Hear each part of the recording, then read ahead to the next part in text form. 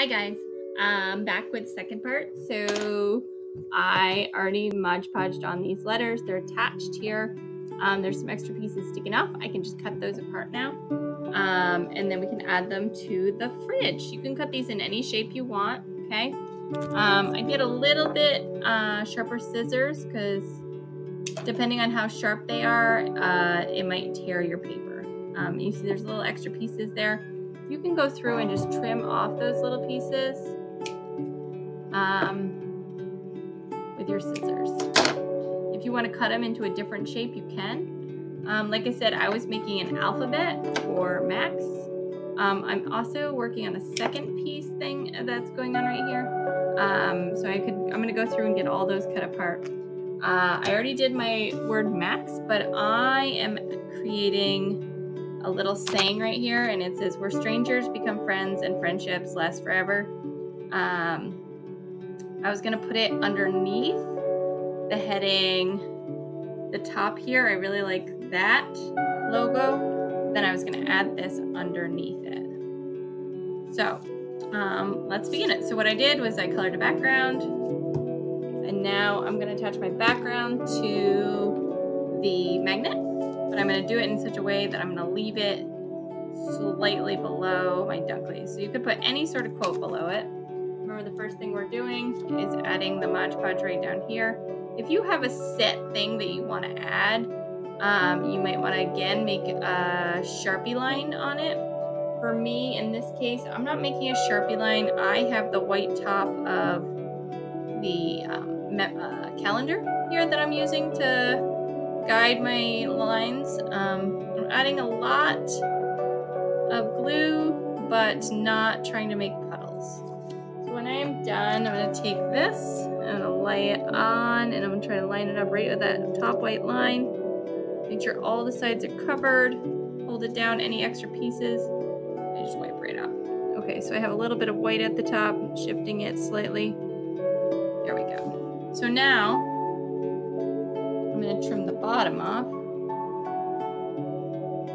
Just cut that bottom part right off. And this is kind of like totally up to you how you want to make this piece. I just really enjoy the idea of making my own magnets. So then I'm going to lay these guys out to make sure I have all my words correctly in the correct order. I will start Mod Podging them on.